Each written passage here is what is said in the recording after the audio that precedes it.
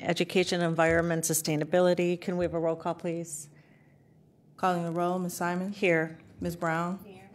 Mr. Jones? Mr. Jones is absent. Ms. Stevens?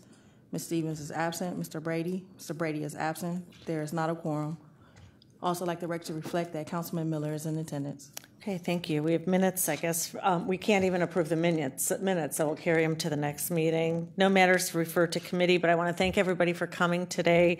We're going to have a presentation from Harvey Webster, Director of Cleveland Museum of Natural History, to talk about the Lights Out Cleveland program, and he's going to give us a presentation, and we have Public Works here. Thank you for being here, and other people in the back. Boyle. Okay. Thanks.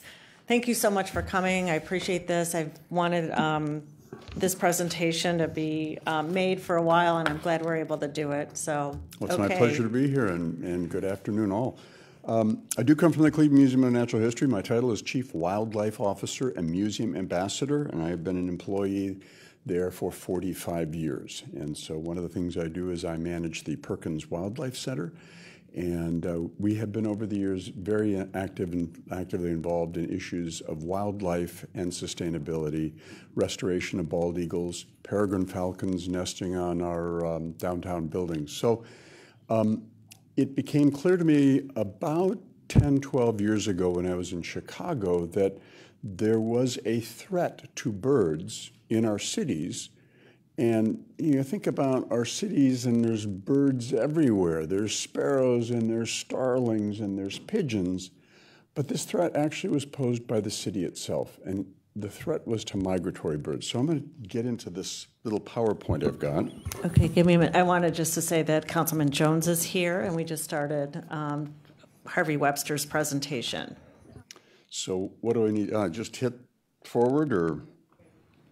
1 minute. So we've got our, thank you. So when you're getting started, we're just going to approve some minutes. If okay. I'm going to make them. We have minutes from October 30th, 2019, a joint meeting with Health and Human Service, and a meeting for sustainability. Do I have a motion to approve the minutes? So moved. Second by Councilman Jones. All in favor? Aye. Minutes are approved. And so we're going to start again. Okay. So we know that we've got a lot of birds that we see in Cleveland. So this is an image right here that shows a view of downtown from the Cuyahoga River, and everything you see, that little blurry speck in the foreground, is a gull. There's probably the better part of 15,000 gulls in this image.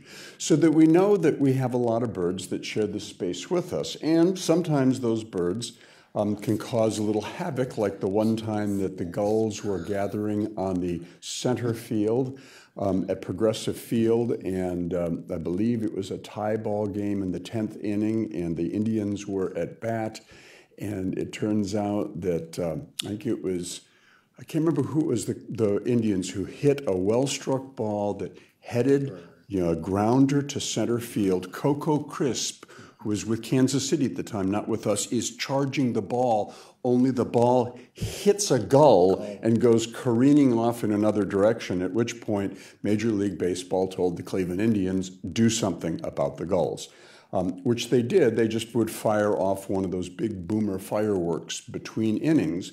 And the reason the gulls were there, all they were doing was anticipating the end of the game so they could get in the bleachers and eat all the peanuts and the hot dogs and all the stuff so they're taking advantage of that. And we see that over and over again. There are places on MLK, as I'm coming to work every day, I sometimes see wild turkeys. And it's interesting because they sometimes come out and attack hubcaps. Why, I do not know. If you get around town, you find some of our cell phone towers have ospreys, which are a kind of fishhawk, that are actively nesting on top of the cell phone towers, beautifully taking advantage of human structures in the downtown. This is a turkey vulture close up on the right, but you see the communication tower to the left, and every black speck you see there is a turkey vulture. And the turkey vulture, a scavenging bird, is becoming more and more common in the city and the suburbs, and some people get scenes like this on top of their roof, which, if that was my roof, I would think that those vultures knew something about my fate that I didn't. And of course, we all know that you go to any park and you usually have to wade through a bunch of Canada geese. So there are many different kinds of birds which have adapted to the human landscape. But what I'm talking about today are migratory birds. So check out these feathered jewels. So these are what we call warblers. There's a chestnut-sided warbler upper left, a black-throated green warbler, a bay-breasted warbler, and a black-throated blue warbler.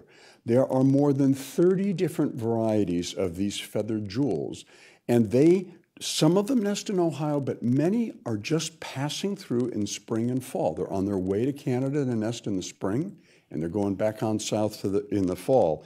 And the Cornell Laboratory of Ornithology calculated that there are some 3.5 billion birds which cross over our southern boundary, fence or not.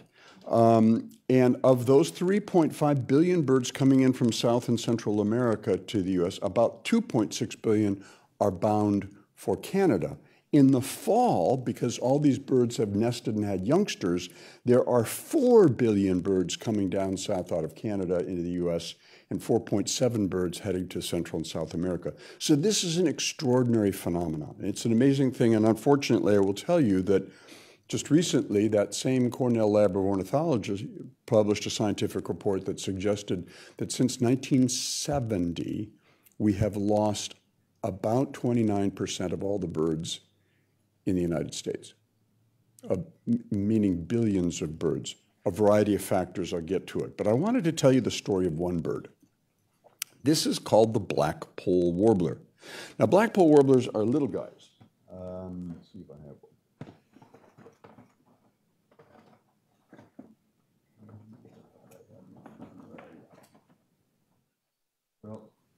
It's a warbler is a little bird that size, and I'll pass these around in just a second. But they're tiny little specks of birds that eat insects and nest generally in forested areas.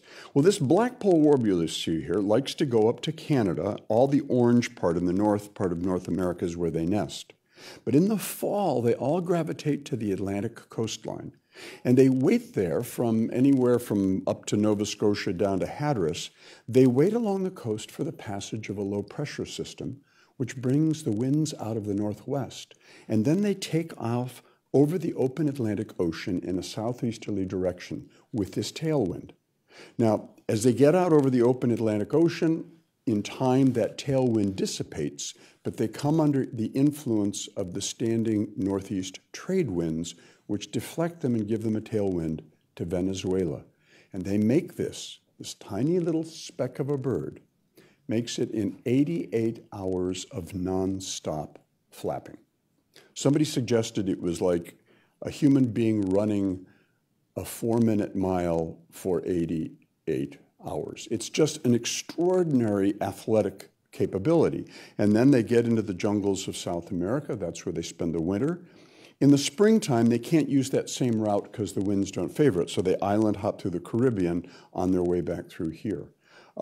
It's just an amazing phenomenon, and not only do you have single species that do these incredible journeys, but in the spring, when you look at Doppler radar, this image shows all of the Doppler radar stations in the eastern U.S., and all of the blue you see are birds.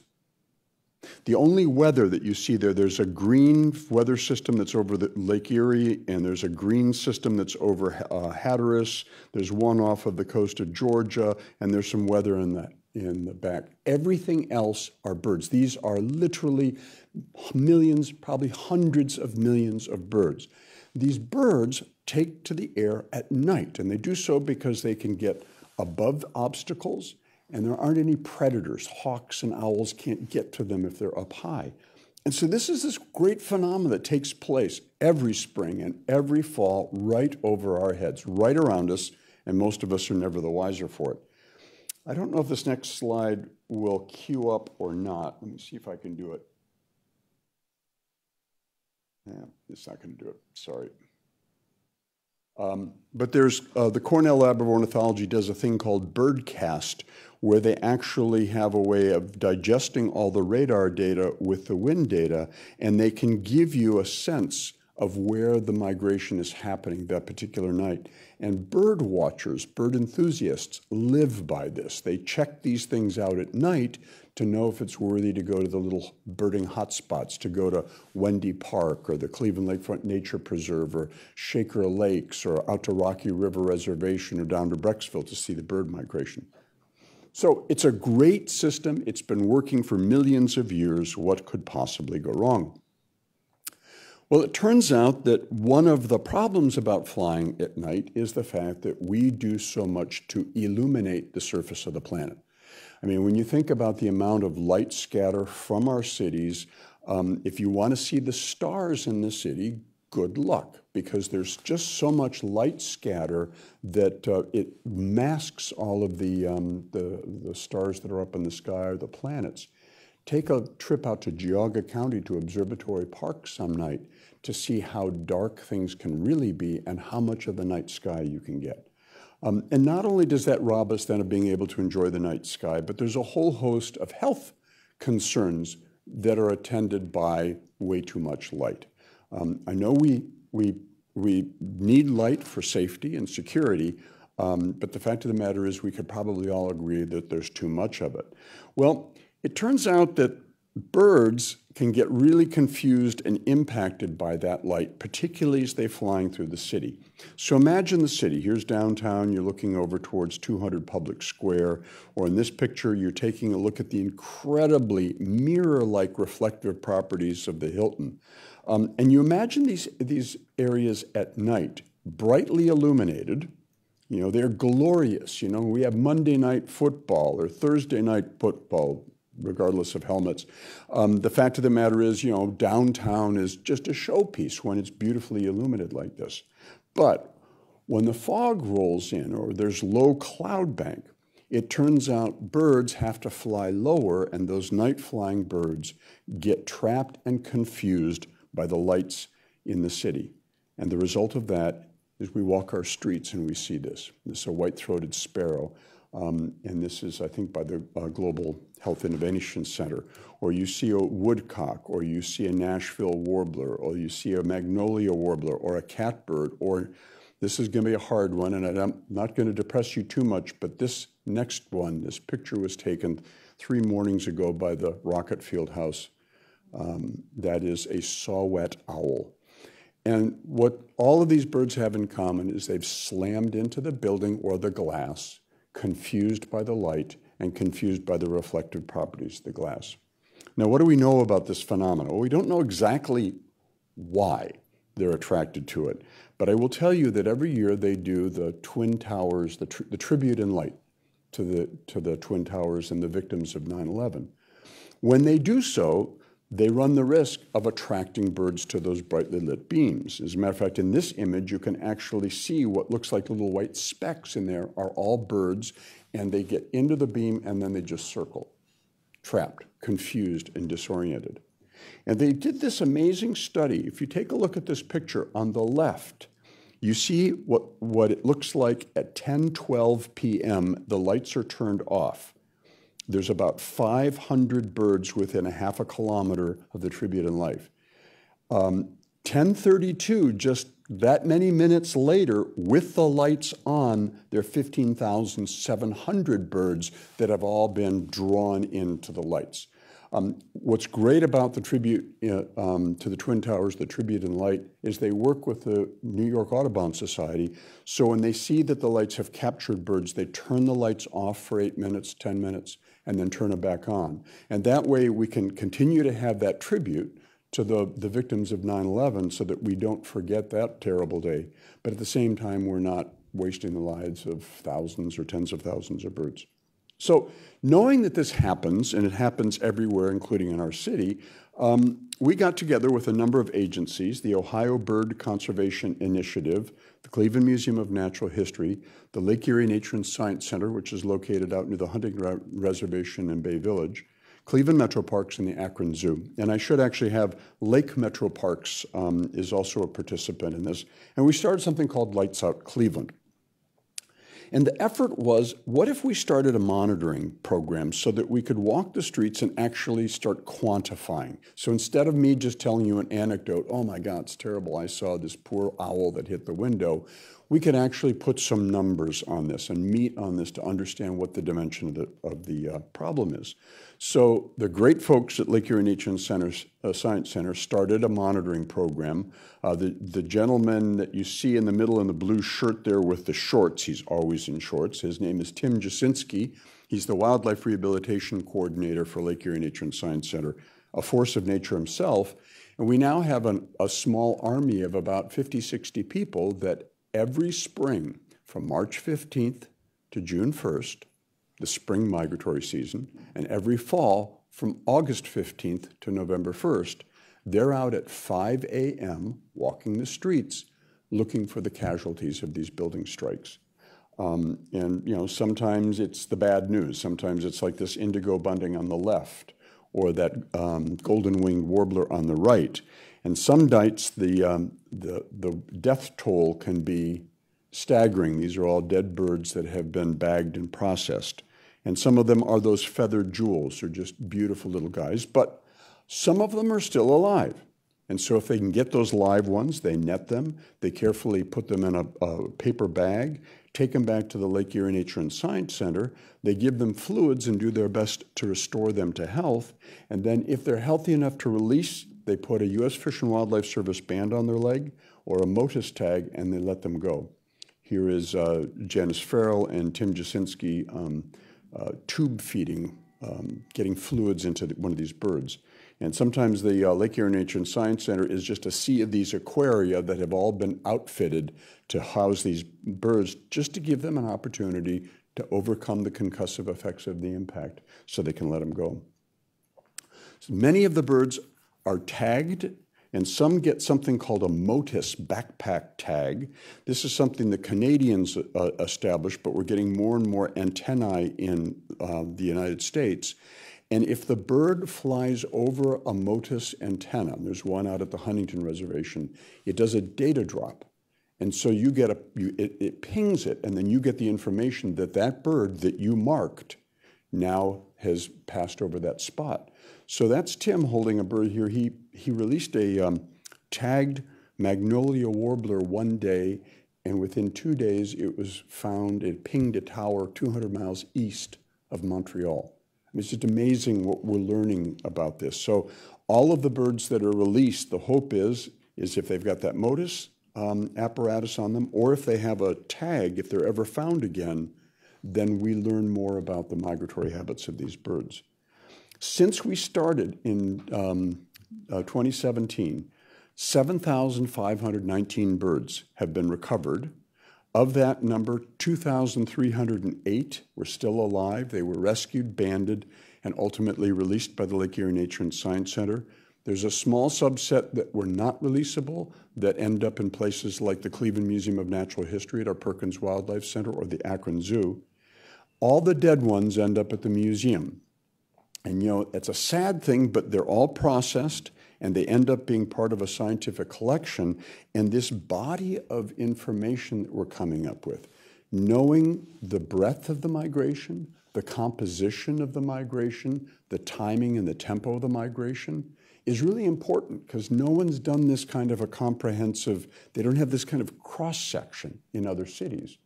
And we've already had 2 scientific papers that have been published utilizing results from Cleveland. So this just shows you, this is just a route that a bunch of volunteers do. Public Square, the mall, they come out as far east as 9th Street, and then there's a group that go 9th up by Lakeside. And there's one group that also looks around the campus at Cleveland State University.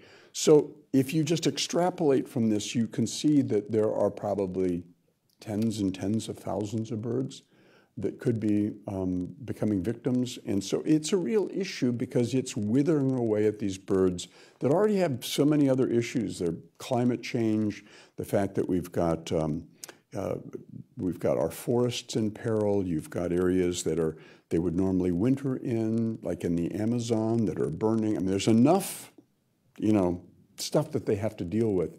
Getting over our cities should be something that we could do something about. So the whole point of Lights Out Cleveland and gathering this information then is, how can we use it to try and work collaboratively with building owners and managers to say, can you turn out your lights? We recognize everybody wants to market their buildings. So the model that they use in Chicago is keep your lights on until midnight and then turn your lights off and keep them off overnight. And that way, at least you significantly reduce the risk, particularly in those early morning hours around 5 and 6 a.m. when the birds who have been flying all night long make landfall, and that's when they're particularly vulnerable. We're also finding out that it's the areas around green space. So if you look at the Erie Street Cemetery here, it is an unbelievable oasis. And any of you guys, if you're not birders, in the spring and fall, I would recommend you grab your binoculars someday and just walk down the street to that cemetery. It's amazing how many different kinds of birds you can see there. And they're not living there, they're just using that as a green space to catch a breather, maybe get a meal, and then they can continue their migration in either direction.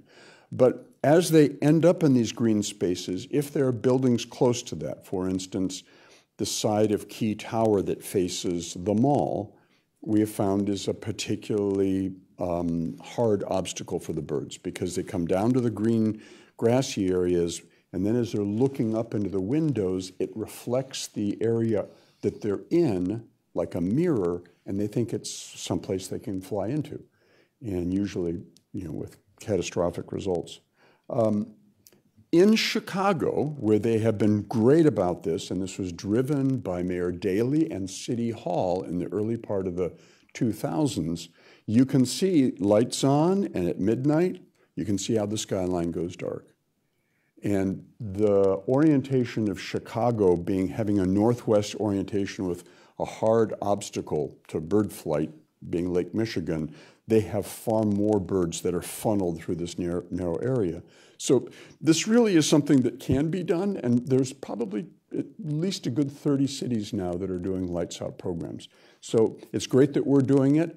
We're doing it along with Lights Out Columbus, Safe Passage Toledo, Lights Out Miami Valley, and Lights Out Cincinnati, Lights Out Akron Canton. So the idea is to try and get these urban areas to sort of connect our conservation efforts. We have a flyer, which I think parts of the different flyer is going to be handed out to you if it hasn't been already. And all we're asking of building owners and managers is turn your lights off in spring and fall migration seasons from March 15th to the beginning of June, from August 15th to the beginning of November. And this is not to be unsafe. If there's lighting that's essential for safety, you leave the lighting on. But if it's extraneous, if it's decorative, if it's a building wash lighting, that's the kind of lighting that, if we can get that turned off, and to the extent we can in unoccupied floors or floors that aren't being worked in, if we keep the interior lights off. So the whole idea is to keep light in the building and not have it bleed out and not be washing our buildings with light. And if we do that, you can save birds. And by the way, since you're turning off your lights, you're going to be saving energy. You're going to be, minimizing your carbon footprint and saving money. So we think it's a win-win. We're not, this isn't a punitive thing. We've been very careful with all of our volunteers because they sometimes get spirited because when they see like the little saw what owl did. But it's not about building shaming that. We want this to be a positive thing. We want this to be a win-win. So to date, this is the list of participating buildings. And if you go to OhioLightsOut.org, you go to the Cleveland page and there's a scroll down menu. And you can see that we've got a couple of the buildings on Public Square, 55 and 200. There are still issues with those buildings, with the glass, but those building owners and managers have indicated that they think that this is a reasonable request, and we're working with them to see if we can minimize the extraneous light and the risk. And we're looking to expand upon this to the extent we can. So that's the essence of Lights Out Cleveland, but there is a companion piece, and I've mentioned it several times now, and that is glass. These aren't Cleveland buildings, but if more and more architectural building envelope councils are calling for the greater use of glass in energy efficient buildings. That's fine, but glass has this unintended consequence of being mirror-like, and a lot of organisms, bats and especially birds, can't figure out what to do. They think they can fly into it. And so this is a real challenge. And if you take a look at images like this, you can just see how much light scatters there. And if the tribute and light seem bad, well, there's just a lot of light that would be attracting birds into these spaces. And once into these spaces, if they're those green spaces, then they're trapped by all of the light that we have there. And all the glass, rather, that we have there that they might run into, that's exacerbated by those foggy conditions. So one of the things that a number of people have been reaching out to both homeowners and building owners, and sure enough to architects and designers, is what are the ways that you can mitigate that? How can you have your beautiful glass windows but minimize the way it reflects on the outside? This can be done in the home, and there is an Ohio Lights Out registered home, and you can put decals on your windows. There's different kinds of dots, and there are different kinds of strands that you can put in front of the windows just to make the glass visible to the bird. And indeed, if you take a look at this house, this is from the American Bird Conservancy, they have this really inexpensive bird tape, and you just put little strips down. You might feel like you're in jail, but you get used to it. But anyway, the notion is that spacing of 4 inches is critical because then the birds can see it. Well, I'm really happy to report that there's a lot of folks that are now starting to embrace the idea of decals or films or strips to save birds. Buildings like this, if you go down to the Akron Zoo and go to their visitor center, they've got all sorts of decals. It's very decorative. When you're in the inside, it's totally bright and lit, doesn't seem to take away from the experience at all, and they don't have any casualties. More exciting for our discussion here, though, is the CSU Law Building, the library building. And if you look at the left picture here, you can hardly see that there's anything different about that glass. You can see how well it reflects the trees that are in the neighborhood. But if in the right side, when you come up close, you see that there are all these little translucent dots put on there. Jennifer McMillan is their director of sustainability, and we talked to her a couple of years ago and gave her all of these resources from the American Bird Conservancy on bird-friendly buildings. And so she found a company in Akron that would put on these little translucent dots. And they did this whole facade of that building, which was a huge bird killer. And this last fall, I don't think they had one bird strike. And, it looks pretty handsome, and it's not a big deal. Hopefully there'll be more and more technologies coming out that won't have a high price point where we can take a look at glass and remove the threat and still have all of the things that we like about having a transparent window to look at. So what Lights Out's all about is we're about promoting citizen science, because the nuts and bolts of this are boots on the ground, volunteers that are not, they're not professional wildlife biologists. They're folks who, work anywhere in this county, but they are called to try and take action and do something in a positive way, either to document the occurrence of the dead birds or do their best to recover the live. The whole idea of conducting humane collection, treatment, rehabilitation, and release of stunned birds. The idea of applying the results to conservation science and promoting urban sustainability. And truly, we are advancing our knowledge and understanding of the timing, composition, breadth, and mechanics of nocturnal bird migration through this region, and that has been borne out by the publication of scientific reports.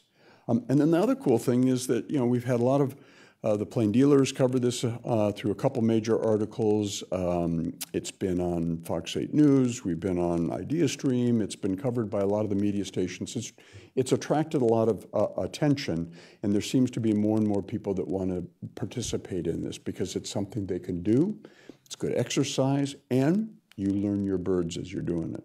And again, I said before that we are part of a statewide effort under the aegis of the Ohio Bird Conservation Initiative that is trying to make Ohio a much friendlier place for birds.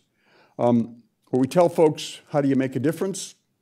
live a bird-friendly life. What's that mean? Well, you can feed the birds, but you could just be conscious of the things that we have in our buildings or things we do in our lives that might be a problem for birds. Landscape with native plants, get involved in citizen science, volunteer for local bird and conservation organizations like Lights Out Cleveland. Keep your cats indoors, because cats probably kill 5 million songbirds a day in the United States. And those aren't feral cats, those would be house cats allowed to go outside. They are a major cause of mortality. Turn your lights out, use tape, decals, films, etc. to protect birds from glass. Protect bird habitat if you've got it. Become informed, be a voice for birds in nature, protect our biodiversity, take action for global health, because all of this, healthy ecosystems that are biodiverse, are ultimately resilient, and those ecosystems we rely on to sustain us for clean air and clean water and the other benefits. And of course, vote with the idea that you've got these things in mind. And that's sort of my canned program, but I have a couple extra slides because you told me to. When we think about these big issues about, or maybe birds they don't seem that big, but you're linking them to this great global phenomenon that takes place every year. It's really useful for us humans, being a part of this community of living things, to just think about our role here. And I showed this picture. I saw this at a biomimicry session that I took 13 years ago, and I was blown away. Someone did the calculations. If you took all of the water on the surface of planet Earth, the blue planet, 75% is water, and coalesce it into a sphere, it's that little blue marble you see on the left side of your image when you compare it to the great volume of planet Earth. And you might say, how is that possible? Well, remember that water in the oceans maybe only goes down 3, 4, 5, 6 miles. Compared to the great bulk of the planet, it's next to nothing. And if you took the entire atmosphere of planet Earth and coalesced it into a sphere, it's about the size of Western Europe. And all life as we know it operates in those two spheres. And when we think about issues of climate change, you know, how could we possibly change the entire atmosphere of planet Earth? Well, that's how big the atmosphere of planet Earth is. It isn't so limitless as you think. You go up into space and you take a look at just that edge, that little glowing edge. You have deep space in the back, and you realize the atmosphere only goes up 150,000 feet, at least that where life might have a chance of being. And then you might have life that goes down 10, 15 miles below the surface of the planet. That thin skin of the onion, that outer skin, that's where all life occurs. That's where we live as part of this community of living things. There's a great Senegalese ecologist who came up with this line, in the end, we will conserve only what we love, we will love only what we understand, and we will understand only what we are taught. And I don't believe he meant being in a classroom and being lectured to. It's by our example, by the things that we value, by the values that we transfer from one generation to the next, about this connection of this extraordinary blue marble, this pale blue dot, as Carl Sagan called it, suspended in a mote. It's like a dust mote suspended in a sunbeam. This is our planet, and you can relate all these things to the dynamics of that planet, because there was a time, 1800, state of Ohio, anywhere actually in eastern North America, this bird looks like a mourning dove, only it was much bigger than a mourning dove, kind of like a mourning dove on steroids. It's called a passenger pigeon. It once numbered 5 to 7 billion birds strong. It was the most common bird on the face of planet Earth in 1800. In 1900, in a town called Sargents in Pike County, Ohio, the last free-flying wild passenger pigeon was shot. And 14 years after that, on September 1st at 1 p.m. at the Cincinnati Zoo, Martha, the last of her species, fell dead off her perch. And with that, the species was no more. And extinction is forever. We can talk about de-extinction, or can we bring them back or clone them? From a functional standpoint, this bird's gone. Why was it gone? It was so numerous, everybody thought it would never get rare or it never needed special protection. But it nested in the forests that we were cutting down to settle Ohio and the other states in the east, and it was good eating, and so the market hunters would go out and they would shoot them by the millions or tens of millions. Even to the Civil War, they were still holding on okay. But after the Civil War, with a well-established railroad system and the original social media, the telegraph, now if they came and nested somewhere, the word went out by telegraph, everyone knew about it, the market hunters would come, they'd blow them out of the sky, fill their barrels, put them on the railroad trains, and they'd be served up at Delmonico's in Manhattan a day later.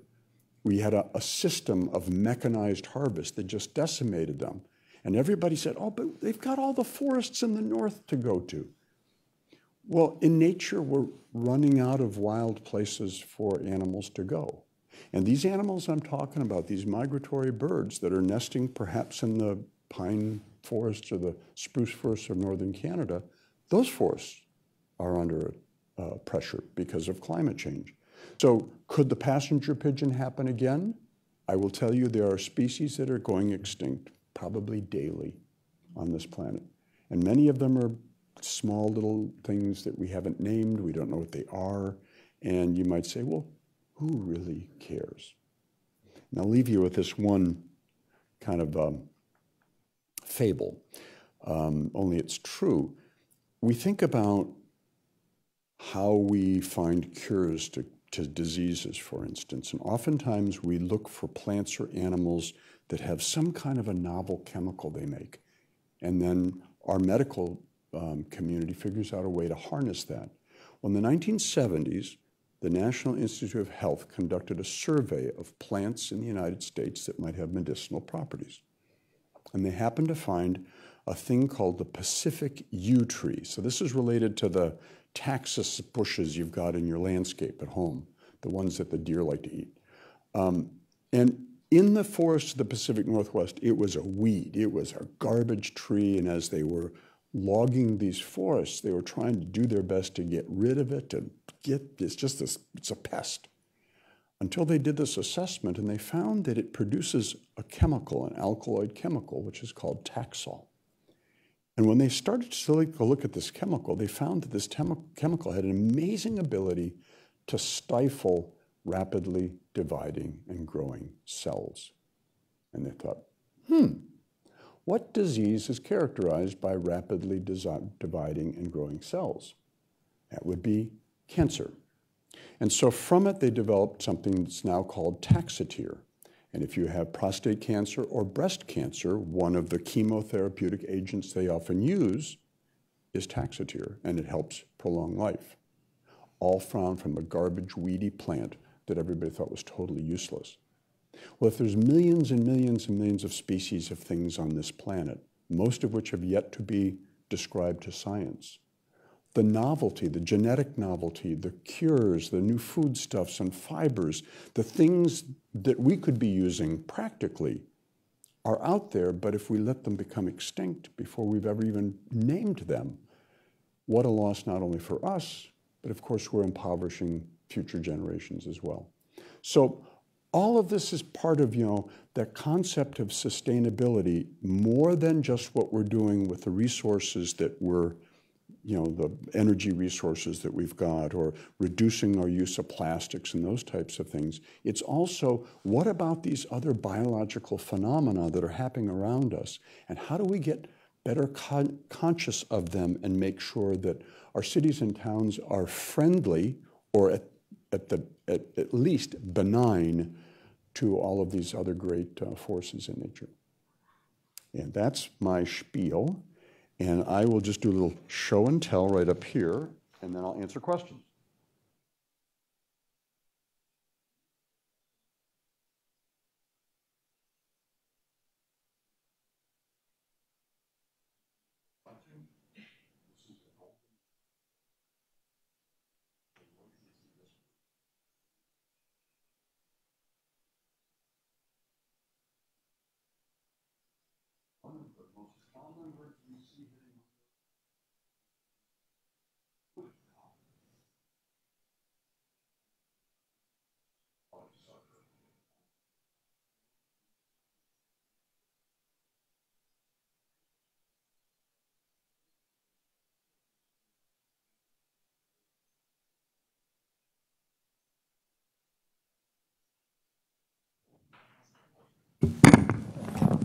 turn my mic. Always brought.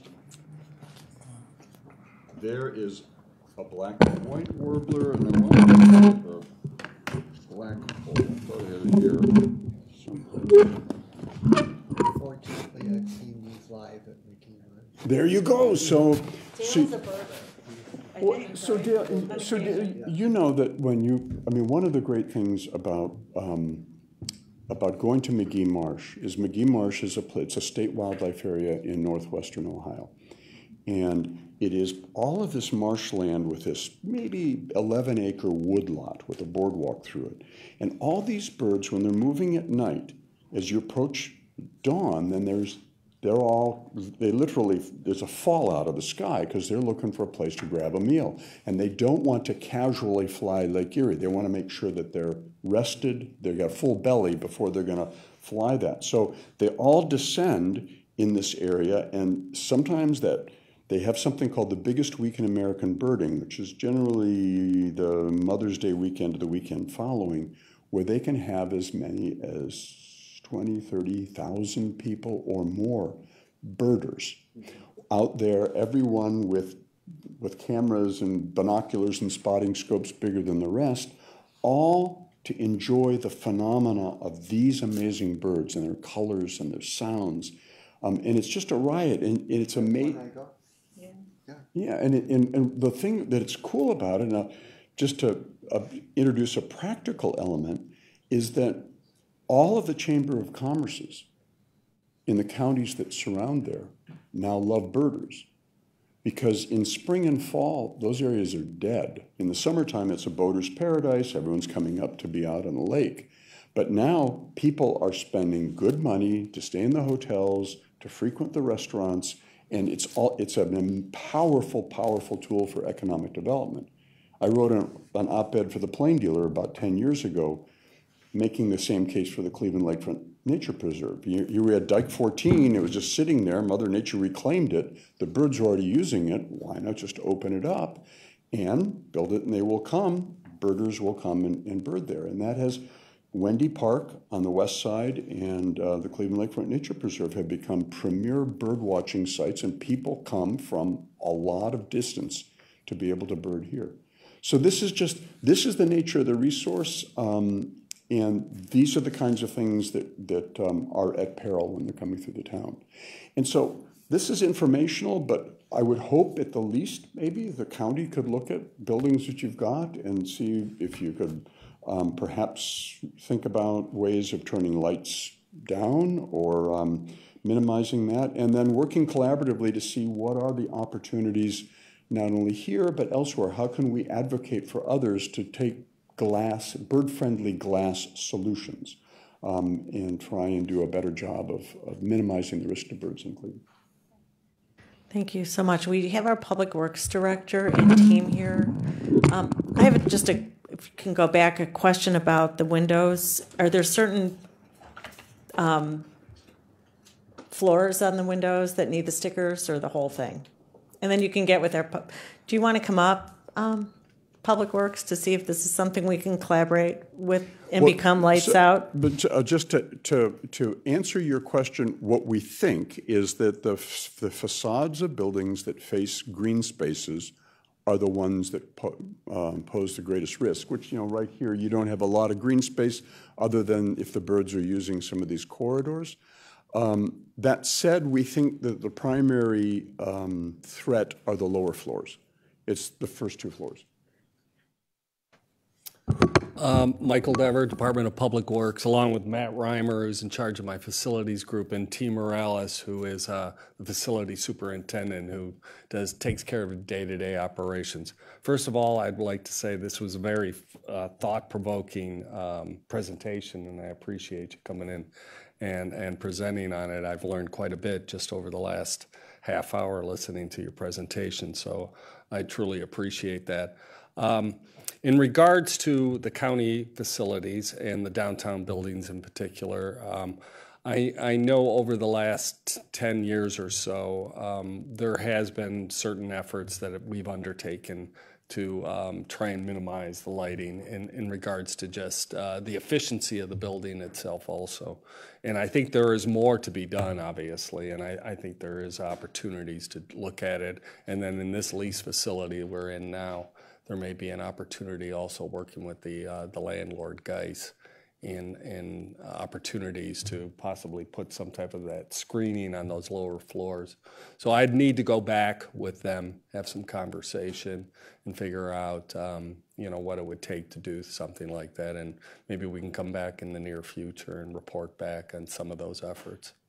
And if we can exchange contact information, there are bird-friendly building design guidelines from the American Bird Conservancy that are kind of useful about, what's the low-hanging fruit, what's the most inexpensive, Okay. where do you get the biggest bang for the buck? Okay.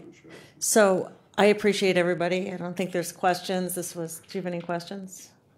Okay, this was very informative, and I think we have time to become lights out because that would start again in the spring, right? Where we need our own logo on being lights out. So that's turning the lights out midnight till the morning during the migratory seasons. So thanks. And if I can just say, the other important part of that is just to be a leader in it, because we find that some building owners and managers downtown embrace it, and others are kind of like, well, is that building doing it? Well, contact me when that, and we get this type of thing. And there are a number of buildings.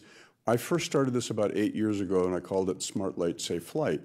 Downtown building, the Downtown Cleveland Alliance worked with me, and there are folks that will turn their lights off at midnight, but then turn them back on at 5 so that they're illuminated for the morning news.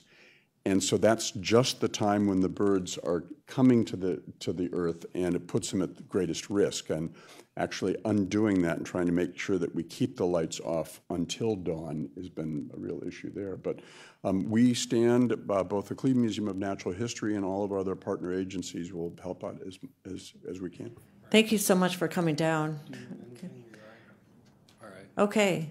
We really appreciate it, and we'll reconvene to try to become a lights out partner. Thanks everybody for being here. So we can set up. And we're